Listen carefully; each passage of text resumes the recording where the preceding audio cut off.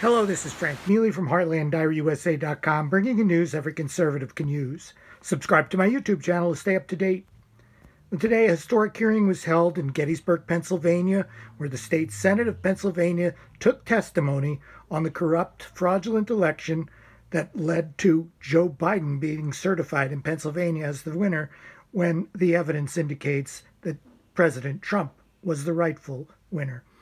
You're going to hear from Doug Mastriano, a state senator from Pennsylvania, in his closing statement, which I find to be a really superb statement of conservative principles.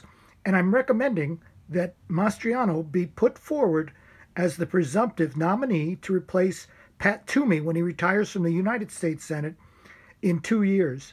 Mastriano for U.S. Senate. Let's make it happen. And you can listen to this great speech. There is no doubt in my mind that we will pass legislation in the House and the Senate based on what we have learned today. I also want to thank Senator Mastriano. Doug and his staff have been enormously helpful today. It really goes without saying, we would not be here without Doug Mastriano, and so I'm going to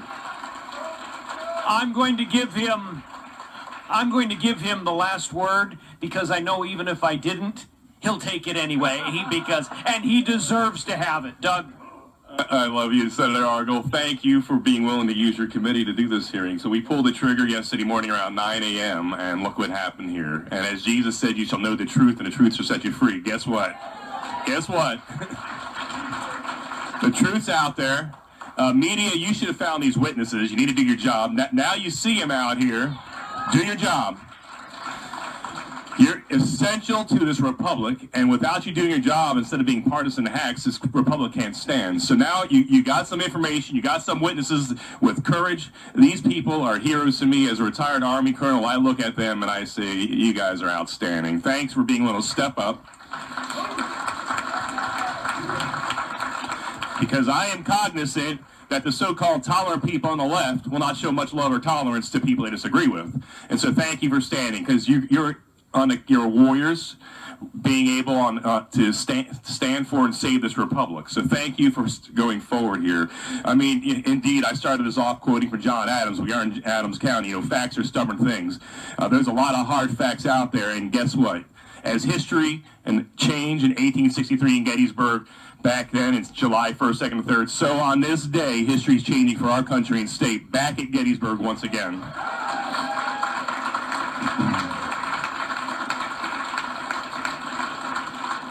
I mean, I don't even know how this happened in America. We can send 50 years ago, men to the moon, but we can't have a safe, secure election in Philadelphia and Pennsylvania. What's going on here? It's got to be by design, because we have the technology, we have stealth aircraft that are the envy of the world, but we can't run an election better than Afghanistan.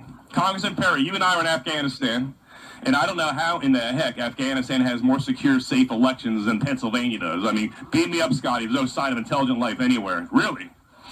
We move heaven and earth with American dollars to secure elections in Iraq and Afghanistan and elsewhere. We can't do it in our own state. It's by design. There's people in Pennsylvania not interested in safe, secure elections, and we have to correct this. There's two things that need to happen. First off, we need to make sure the real winner is sent forth from this presidential election. And number two,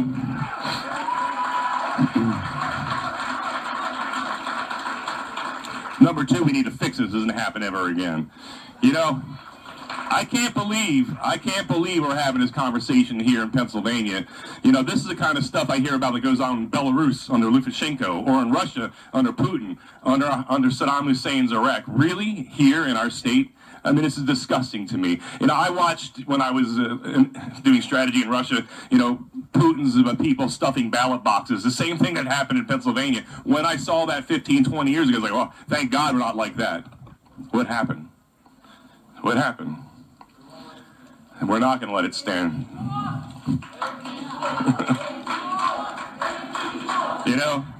I saw, you have to forgive people because we are a constitutional republic, so I'll forgive those that say democracy, but I saw one man had a sign in Philadelphia, and the irony wasn't lost on me. Democracy dies in Philadelphia. Can you imagine the irony of that? You know, where the light of liberty was lit in 1776, it transformed this world. We're in this very same state, a new birth of freedom. And then, of course, let's not forget 2001, Todd Beamer, let's roll. You know what? It's our time to roll.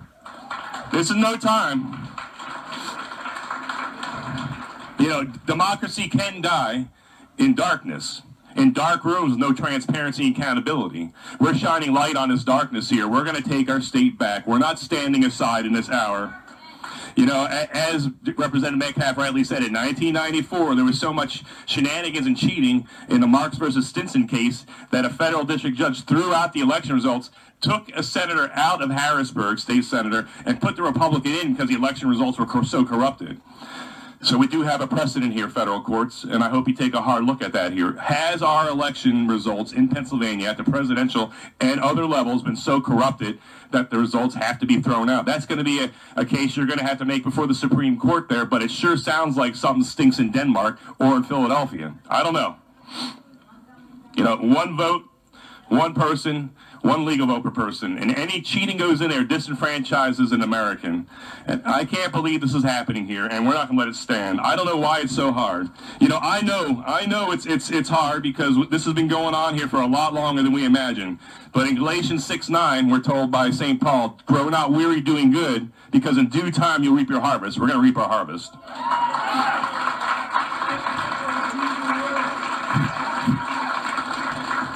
The time for dithering,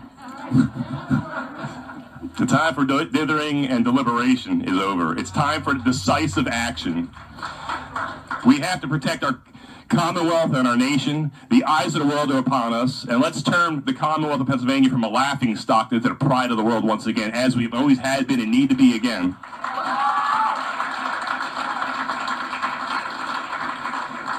This is our day, this is our hour, this is our time. So yes, Mr. Franklin, a republic, if you can keep it, we're going to keep it. Can you keep it? Can you? Will you? We're going to keep the republic. Thank you, and God bless you all. Thank you all. We stand adjourned.